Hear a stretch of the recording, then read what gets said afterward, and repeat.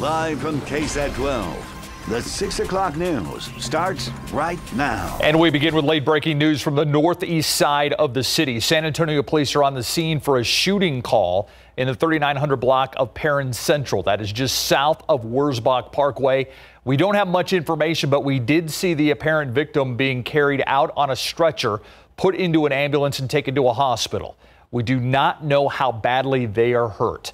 A lot of police officers responding here. We have a crew on the way to get more information. The coronavirus pandemic forcing another form of a shutdown here in Texas. Today, Governor Greg Abbott issued an executive order which limits restaurant capacity to 50% beginning on Monday and also closes other businesses like bars and tube rentals starting today. Those measures come after Abbott says the COVID-19 positivity rate in the state increased above 10%.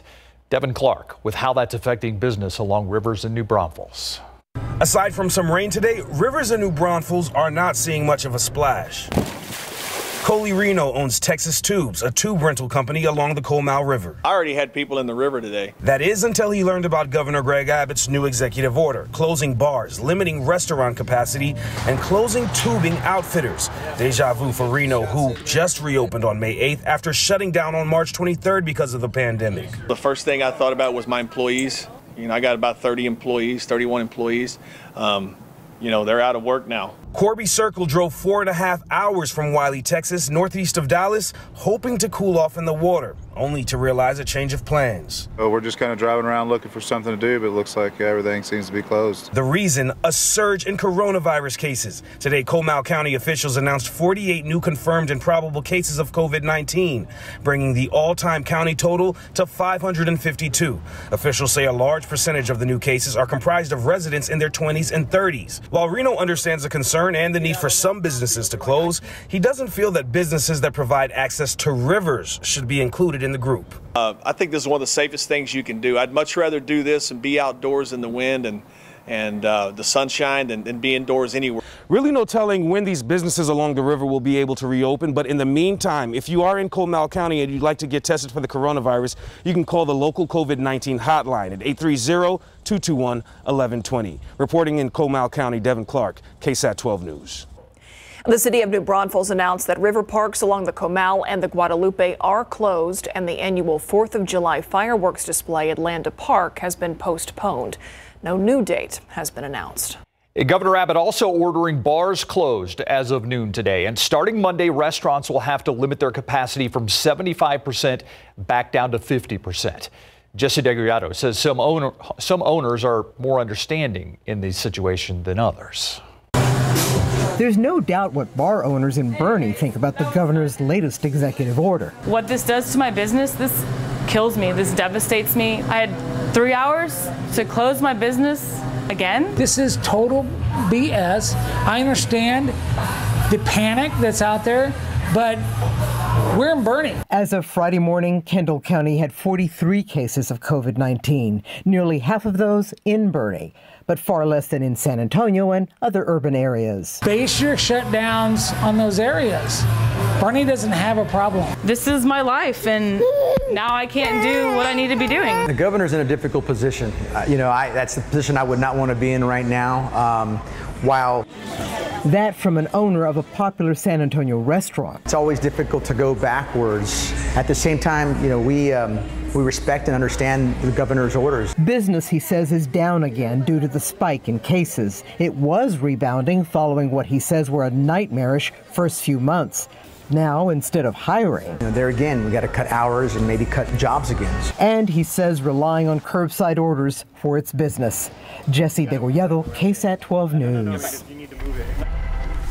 The head of the San Antonio Metro Health District is stepping down. Dr. Dawn Emmerich, who started her job in late January, less than 2 weeks before the first coronavirus evacuees arrived at Joint Base San Antonio Lackland, handed in her resignation letter yesterday. Her last day will now be July 3rd. The city manager said the city manager and the assistant city manager, Colleen Bridger, who is the former Metro Health Director and who had also been planning to resign next month, they will both develop a plan for moving forward. The mayor promised a strong response to this pandemic will continue. you know, again, we're not going to miss a beat in terms of the response and the work that the Metro Health Department does. This is really, you know, an ongoing pandemic response, and we're not going to stop it. In her letter, Dr. Emmerich also urged the city to appoint a person of color to replace her, saying residents and the Metro Health workforce deserve a leader who can effectively relate to their personal experiences and be trusted to deconstruct systemic racism.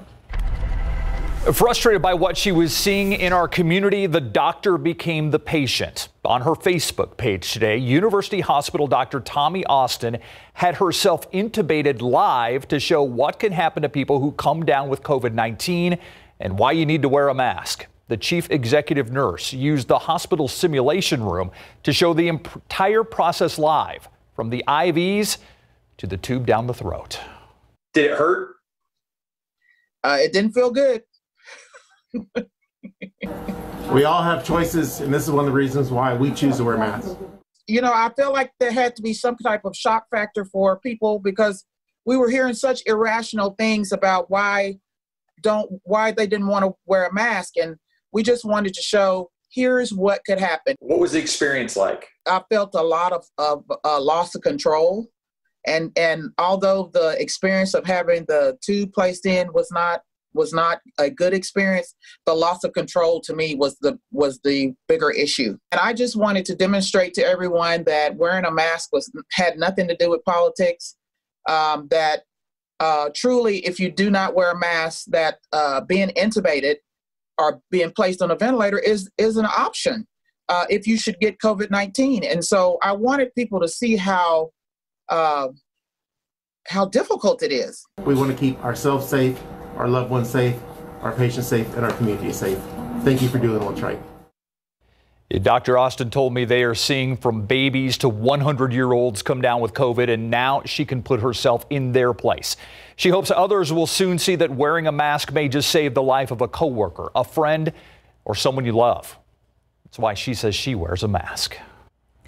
Bexar County deputies dealing with more than just an average accident scene in the western part of the county. Investigators say someone shot the man behind the wheel, causing him to crash in the 9800 block of Misty Plain Drive. And as Katrina Weber reports, the evidence of that shooting wasn't too far away. A truck knocked out of its place by a car out of control. The damage, though, took a back seat for Bexar County Sheriff's investigators to what was done to the driver. When I opened the door and I was walking, then I heard a lot of screaming, and then I walked down here, and that's why I saw the dude laying on the ground. The man who Lynn Johnson saw on the ground in the 9800 block of Misty Plain Drive had been behind the wheel of the car. Deputies say someone shot him before 5 this morning, causing him to lose control. The bullets hit him in the back and grazed his head. Even from her home down the street, Johnson could tell this was no ordinary accident. As soon as I heard the gunshots, and then as soon as I touched my doorknob, then I heard the crash. So I'm sure that it was related. While Johnson had a hunch right away what this was all about, some people thought this initially was just a crash.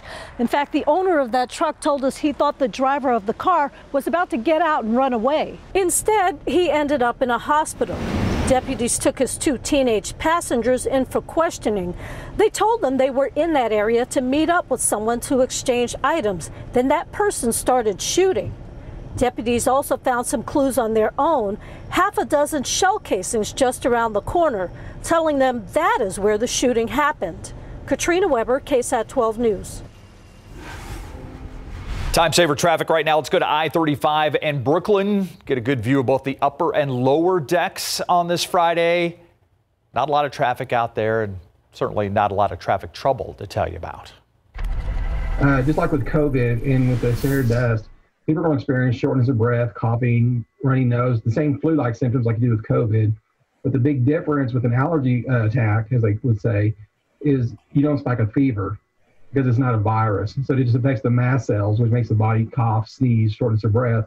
When COVID is actually a virus that floods the body, so the body fights it off by raising the temperature. Important to know the difference. We've been talking about this you see here for weeks now, Saharan dust. The KSAT weather team has been tracking it as it makes its way to the U.S. from across the globe, and now it is here. We've heard from health experts about how it can cause or exacerbate respiratory problems. So if you notice that haze out there or feel your allergies acting up, it could be because of the annual return of that Saharan dust.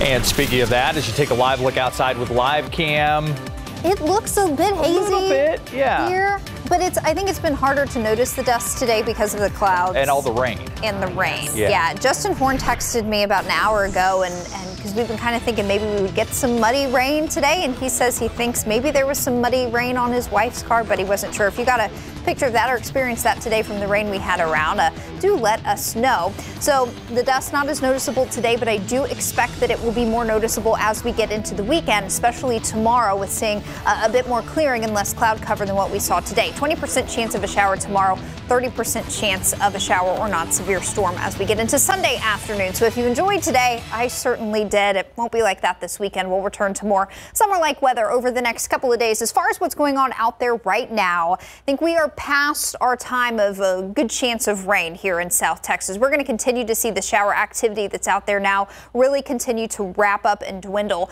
as we get into the late evening hours. Temperatures in and around San Antonio are in the 70s, but if you zoom out more, places where there has not been as much cloud cover and rain, Carrizo Springs, Del Rio, they are still in the 90s, so a big spread in temperatures depending on where you are. We've got a few more showers moving in through the hill country, but again, those will continue to fizzle out as we get closer and closer to sunset. Nonetheless, we'll keep in a 20% chance of an isolated shower through the evening, but for the most part, warm and muggy to finish out your Friday. Tomorrow, more sunshine and back to more June-like temperatures. 93 your high tomorrow with just a 20% chance of a shower through the early afternoon.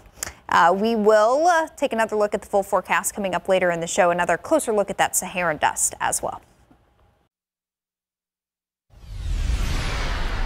Up in hospitalizations, 71 more patients in the hospital tonight after 73 more from yesterday. And so that brings us just about to 700 COVID positive patients in local hospitals. That is an alarming jump from just 2 weeks ago. We do also have 221 patients in intensive care, which is up 19 from yesterday. And tonight we have exceeded 100 people on ventilators for the first time, 117 COVID positive patients on ventilators, which is up 23 from yesterday. In terms of capacity, the number of ventilators available has dipped to 66%. The hospitals themselves with staffed beds remain at 26%.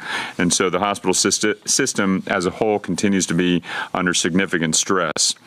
Today, I do want to make sure you know the governor updated his executive orders, which has allowed us to update our local orders with enforcement.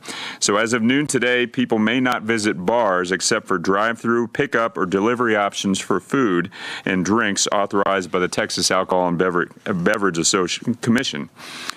Beginning Monday, also, restaurants are limited to 50% capacity. Rafting and tubing businesses must close, and all hospitals in San Antonio must postpone elective surgeries and procedures. This is an important step, and as you know, it's a rollback from where we were previously, which clearly indicates that we have seen a surge in cases across the state of Texas that we have to do everything we can to keep under control. I do also want to let you know, beginning daybreak tomorrow, Saturday, in public parks, city and county parks, we will prohibit gatherings of more than 10 people in any city, public, county park or plaza. We'll also not reopen pools as scheduled. Splash pads and pools were scheduled to be open next Friday, but we are going to postpone those for future notice, and we'll let you know when those get back on track. Judge Wolf? Yeah, thanks, Mayor. Let me first of all thank the hospitals. We were on a conference call, the mayor and I, with them just about an hour ago, and they're going to extraordinary measures. Somewhere to between 15 to 20% of their patients now are COVID related. They've had to bring on more nurses. They've had to work more shifts. But they're doing that, and we want to thank them very much because we know that's a strain on them financially as well as putting a lot of their healthcare workers in danger, and it's just a shame that this is happening, but it is, and I want to thank them for that. I was talking to Craig Boyne today, who's the CEO of HEB, and since we started this thing Monday with employers mandating them to have face masks, 81% of their stores now are covered by that. And he's very pleased that that's being done. They're working with other counties to have them also do the same thing that the larger counties have done. I want to thank Kathy Barrett for this baseball scarf. But the main thing about the baseball scarf, it says right on there, a Yogi Berra quote, "It ain't over till it's over." And that's exactly what's happening right now with COVID. It's not over, and we've still got a long way to go to conquer it. It's a good bipartisan effort now that's really, really coming together. I do want to thank Governor Abbott for stepping up and making some hard decisions. I want to thank Speaker Bonin, Republican Speaker of the House.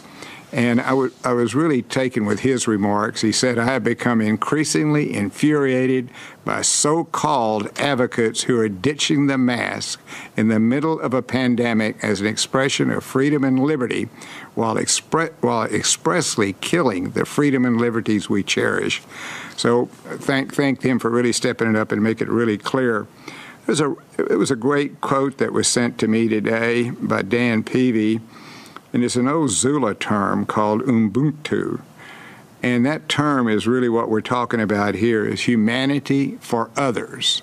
What we're all trying to do today is not just for ourselves, it's also trying to help everybody else here in San Antonio and stop spreading the disease, whether we're symptomatic or non-symptomatic. So let's practice that really, really great quote, humanity for others. Thanks, Mayor. Thank you, Judge. And so, again, best thing to do if you don't need to be somewhere, essentially stay home, always maintain physical distance, and mask up, San Antonio. Thank you for what you're doing. I do want to let you know another metric that we were watching that has steadily gone up over the last several days and the last couple of weeks is the percentage of admissions that are now COVID-19 related in our hospitals. It's crawled up from a low point up to now today 20%. So that is a concern from a capacity standpoint, and we've got to all do our part now to limit this spread. Be sure to subscribe to the latest COVID-19 updates by texting KSAT.gov to 55000. You can also check the latest on the website at covid19.sanantonio.gov. As I mentioned, Jennifer Harriet is here, as well as the judge and myself. For the first time, the number of people on ventilators has exceeded 100. 117 people now on ventilators. That was one of the biggest statistics that really made a jump that the mayor mentioned today. Yeah, and when you say ventilators, these are people who need help breathing. A machine is breathing for them. They cannot breathe on their own. They are in the very serious of serious conditions. 221 people are in intensive care right now. 699 people are in the hospital as we speak. 405 new cases. We are now at 8,857, and there is one new death to report in the last 24 hours. Also, the mayor pointing out that gatherings of 10 or more prohibited in city parks or plazas starting tomorrow. Those are some of the important changes that we should note. Of course, those are made possible by the new executive orders from the governor that he handed down today. Those included, as we have mentioned here, but do want to mention again, bars are now closed. Restaurants must go back to operating at 50% capacity, down from 75 where they were. No elective surgeries in Bexar County. That's affecting both us, Dallas County, Harris County, Travis County. It shows you that we're all experiencing major metro areas in Texas are experiencing this surge. Also, no pools in San Antonio and splash pads. We know the kids want to get out and go play, but those will not be opening as scheduled right now. And sometimes it has been a bit of an adversarial relationship between the state of Texas and the city and county. That does not seem to be the case so much anymore. As a matter of fact, County Judge Nelson Wolff saying he thinks there is a good bipartisan effort taking place right now, and he especially pointed out the governor and the House Speaker who came forward today and said Texas needs to stick together and make this thing happen. And he feels like there's a bipartisan effort now to curb the surge that we're seeing. He said he thanked them for stepping up and making some tough decisions. We'll be right back.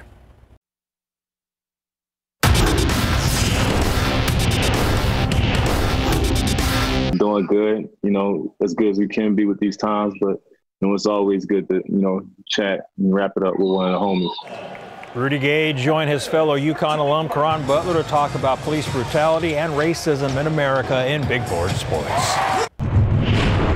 With the NBA season resuming in late July, the NBA and the NBA Players Association are doing all they can to try to protect everyone going to Orlando. Today, the NBA and the Players Association announced COVID-19 test results conducted on 302 NBA players on June 23rd, and 16 players have tested positive for the virus. Any player who tested positive will remain in self-isolation until he satisfies public health protocols for discontinuing isolation and has been cleared by a physician. The league did not announce results of testing on staffers and other members of team travel parties, all of whom are also part of the mandatory testing program.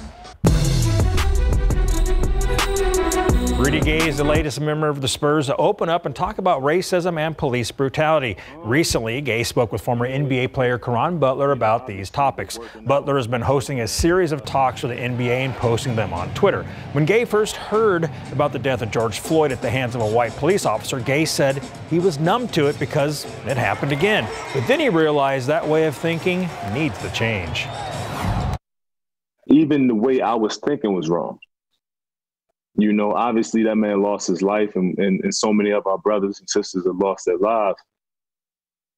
But that shouldn't be the norm. So that's the biggest takeaway from it. It was like, yo, this is us. This is what we got. This is what we deal with. And this is how I've been raised to be at a point where that this is happening. And what we do to prevent it is to stay away or not go in these areas, or, like the video that LeBron posted of just hiding from the police, and they're there to protect and serve. It's just, it's mind blowing once you sit back and think about it. Gay also said the stereotype cycle can be broken. Wagner alumni Kiana Williams saw her junior season at Stanford cut short due to COVID-19, but not before she turned in a fantastic game-winning three at the buzzer to Colorado back in February. She made a three-pointer, tying the game with 12 seconds left. Moments later, she stole the ball and turned out the lights with a 40-foot prayer. We caught up with her at Alamo City All-Stars Sportsplex, where she broke down that awesome play. One thing about Tara, she thinks ahead of the game. So we were in a timeout, she's calling the play, and we're talking about what we're going to do if I make the shot, if I don't make the shot. So I made the shot, and we knew not to foul because I had tied the game. So, we're matching up, trying to get back on defense, and they had a mental break, or they're big. I think she picked up the ball, and she threw it away, and she threw it toward our basket, and I looked at the clock, had to let it go, and next thing I know, I'm at the bottom of a dog pile. Kiana instantly smiled when we mentioned that play, and she remembers it like it was yesterday. She'll never forget that play. Let's admit it, Larry. Those just don't happen every day. No, and at the bottom of a dog pile. Come on, that's so cool. Exactly. Thanks, Larry. You got it. We'll be right back. Like so many other things during these times, events may have been canceled, postponed, maybe even gone virtual. But even during this pandemic, June is Pride Month, and the LGBTQ community is celebrating that. So here to join us for our KSAT Q&A today, Dr. Amy Stone, professor in sociology and anthropology with Trinity University. Thanks for being with us, Doctor. It's great to be here. Let's talk about first how Pride got started. So Pride is actually was to commemorate the Stonewall riots, which was a series of protests at the Stonewall Inn in Greenwich Village in New York City.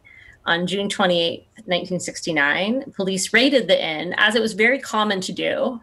It was very common for police to raid gay bars at the time, and they would often frighten the patrons. They would often arrest them, put their name in the paper. They would often lose their job. It was a pretty big deal in the 60s.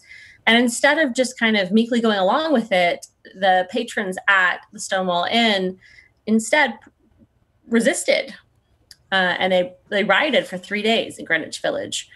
And that was sort of the beginning of kind of resistance to particularly police involvement in gay bars, but also just kind of expectations that people were going to remain closeted. So our understanding of what it means to have pride really comes from this time period where the activists that kind of came out of that set of riots said basically like, we don't want to be ashamed of being gay or lesbian or bisexual or transgender anymore.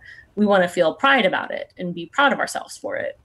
You know, there's usually a big pride fest that takes place. You've got the big parade that takes place down Main Avenue. That is not happening this year, obviously, because of all the concerns about COVID.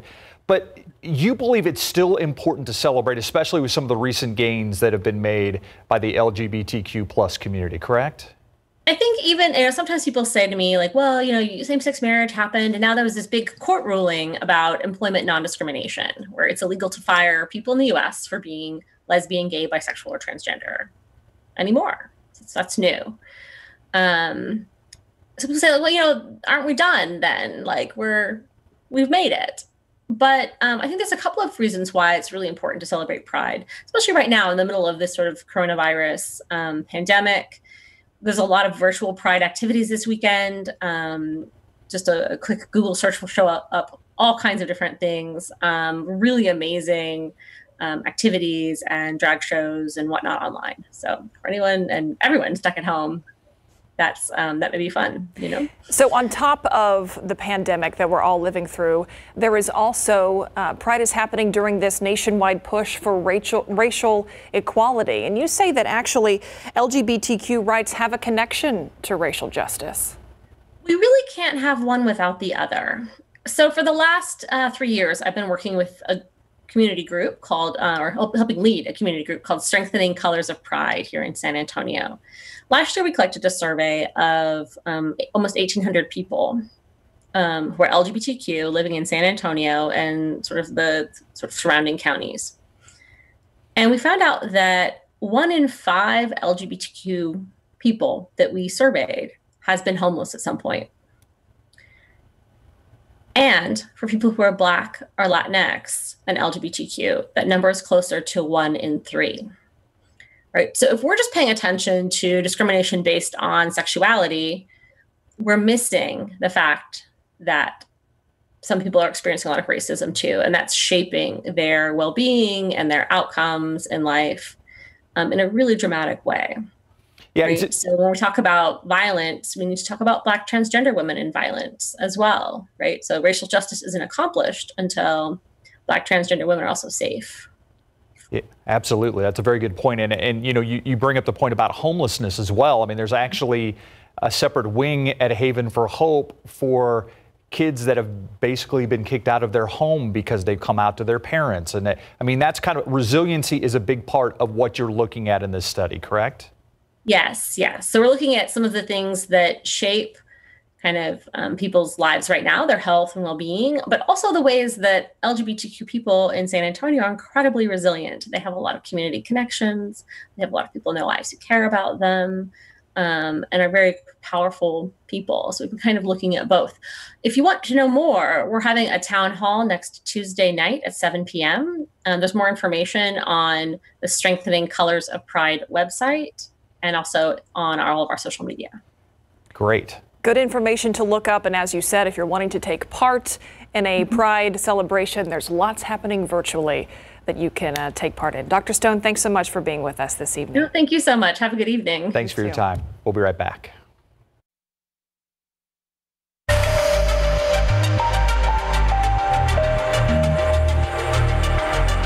It is a new, exciting project that we're undertaking here at KSAT 12. It's called KSAT Explained, where we get to dive deeper into certain topics.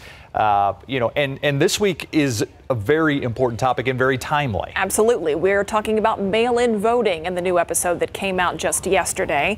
And the importance of mail-in voting is the fact that we're all about to do something we've never done before, which is vote during a pandemic. And that has raised a lot of legitimate concerns about whether gathering in long lines, everyone touching the same voting tablets and screens, is that going to be a risk to our health during this pandemic and only to help spread the virus. So there has been a big push to allow more people to vote by mail. That's already allowed in Texas for some folks, but not everybody. So there's a push to make that even wider, a broader net of people who can vote by mail. But of course, now there has been a push back against that. Yeah, the Supreme Court just moments ago ruling against Democrats who were asking for people to be able to say their fear of coronavirus and COVID-19 is why they wanted to mail in their ballots. That was the latest twist in this entire thing. But it is really about, can you use COVID as a legitimate reason why you don't feel like going to the ballot box? And currently under Texas law, you cannot. But there have been lawsuits filed over that very issue, both at the federal level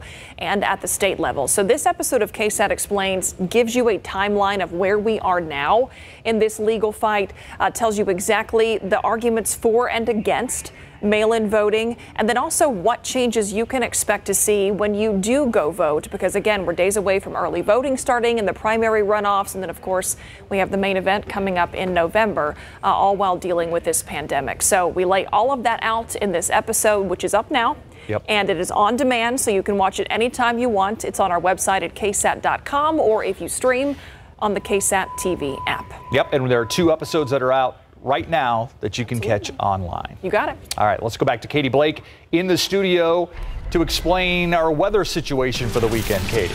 Thank you, Steve and Myra. We spent most of the day here in San Antonio in the 70s because of the cloud cover and rain this morning, but we did briefly see our temperatures jump into the mid-80s this afternoon, so our official high temperature for the day here in San Antonio will be 85 degrees. That was during the 3-4 o'clock hour this afternoon before that second area of rain moved back in to drop us into the 70s now, and through 4 p.m. at the airport here in town, 0.45 inches of rain on the day. We will take it, that's for sure. So limited to the 70s and 80s here in the Alamo City today. That will not be the case this weekend. You'll be feeling more like summer even by tomorrow afternoon. We'll talk more about your weekend forecast and the Saharan dust coming up.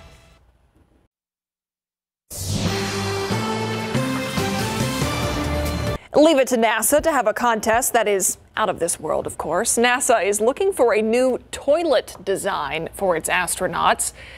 It goes without saying, this commode needs to work in microgravity and lunar gravity. Yeah, and don't close the lid on your chances. Heyo. People who want to take a shot at this need to keep it simple, blueprints that are pretty straightforward.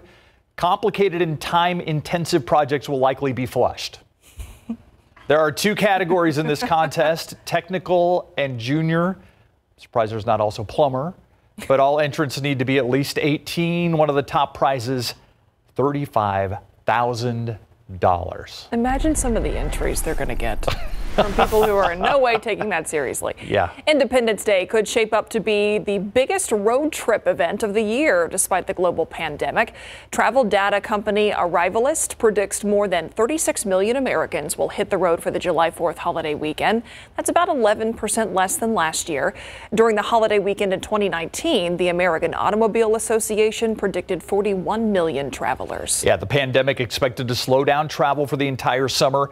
AAA says Americans will take 700 million trips in July, August, and September. That is 120 million fewer than last year. The decline mostly because of reduced air, bus, rail, and cruise travel. To be or not to be? That is the question. It's a famous question, of course, from a famous play, Hamlet. But the casting of the lead role is also prompting another question. Isn't Ian McKellen a little old to be playing the title role? McKellen is 81. Hamlet is 30. But McKellen is getting ready to tackle the role again. He already played the part 50 years ago, but it seems the Royal Theatre is making moves to be more age blind. He's played Magneto and Gandalf, so he's kind of perfect for a revisionist Hamlet. No word on when the curtains will open, but rehearsals are set to begin later this month. Steve, you know I'm a Gandalf fan. I know you are. Pina coladas might be on the menu for tonight's virtual happy hour. This weekend kicks off with National Coconut Day. Okay, this day is still pretty new. It started just last year by the Coconut Coalition of the Americas, which has only been around itself since 2017. It says the day and coalition exist to promote the coconut and its health benefits. Coconuts aren't exactly nuts. They're technically dry drupes. Loosely defined, they could be called a fruit, a nut, or a seed. People can be very divided about coconut. Whether they like it or not, Yes. like on your, like a coconut cream I pie am pro and stuff like that. coconut all the way. How you feel? I could take it or leave it. I need you to take a stand. I'm wishy-washy. The best coconut use is the All right, drinks. well, Put a straw in it. Do you like coconut? Are you like coconut stuff? I don't go out of my way to try it. How about that? Like if I see coconut on it, it's not like, oh, I got to have that. You know what's good? Some toasted coconut flakes with the chia this will work seeds. out then because I got to have it. Yeah, okay. It's all yours. Sorry, Katie. Coconut what were you and saying? chia seeds. Are you talking about healthy coconut things? No. You're not talking about like almond joys. You're going the much Coconut and chia seeds? I said the drinks, the tropical drinks that they make out of the half coconut with the straw and the I've never umbrella. had one of those. They always look fun. Highly recommend. Would recommend 10 of 10. Yes, for sure, for sure. Let's talk about this Saharan dust. So it moved in yesterday, but it wasn't overwhelmingly noticeable today because we had a lot of cloud cover and of course we had the rain. And I just snagged this satellite image from NOAA that's taken this evening, and as you look down in the far southern Gulf of Mexico, it's very easy to see where that dust is, that brown color. But as you get up closer to the Texas Gulf Coast, we've got a lot of cloud cover here. If we didn't have the cloud cover, it would be much easier to pick out exactly where that dust kind of cutoff is. But as you look up from South Texas up to Austin, things still look a bit kind of brownish there or muddy. The satellite picture isn't quite as clear, and that's our indication that we do have that Saharan dust in place over South Texas. And this picture of live cam, it does just almost kind of look a bit hazy out there. We've got a lot of high cloud cover around, and so that also kind of just distorts the view. If we had clear blue skies, it would be very easy to see this dust, but I would say it looks pretty hazy out there this evening. Our sensor at the airport picking up on those high clouds. So reading cloudy for now, 78 degrees, dew point in the upper 60s. It is muggy out there, but look at this temperature spread. This is fairly impressive because of the cloud cover and the rain. We've got some folks in the upper 70s and low 80s, especially along and east of 35, but off to the west where you guys have seen a lot more sun and not as much rain today. You're in the upper 80s, even the 90s there in Valverde County, 95 in Del Rio for now. But unlike our air temperatures, our dew points across the board are very elevated in the upper 60s and low 70s, so it is certainly humid out there this evening. Radar much more quiet than it was earlier in the day. May have wanted a little bit of rain to continue into the evening, but we're really seeing activity starting to fizzle out now. Even the showers that were moving northwest into the hill country there into Kerr County, just south of Fredericksburg, are starting to wind down, but we do have another batch of showers and storms trying to work north.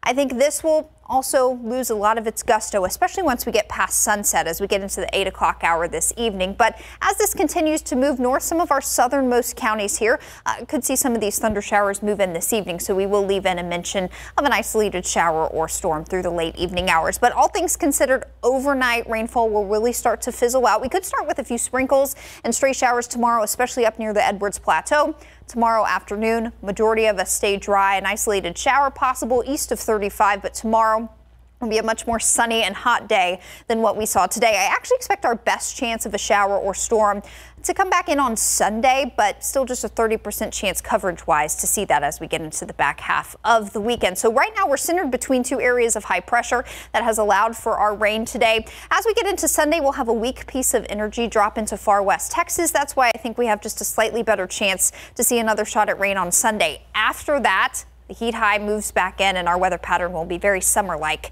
next week. So we'll look at your day tomorrow, mostly cloudy, 70s in the morning, up to 93 tomorrow afternoon, with things probably looking a bit more hazy tomorrow than they did today, and that could continue into Sunday as well. Next week, very summer-like, rain chances fall out of the forecast and we'll be climbing back into the upper 90s. Steve, Myra. All right, thanks, Katie. In case you missed it, coming up next.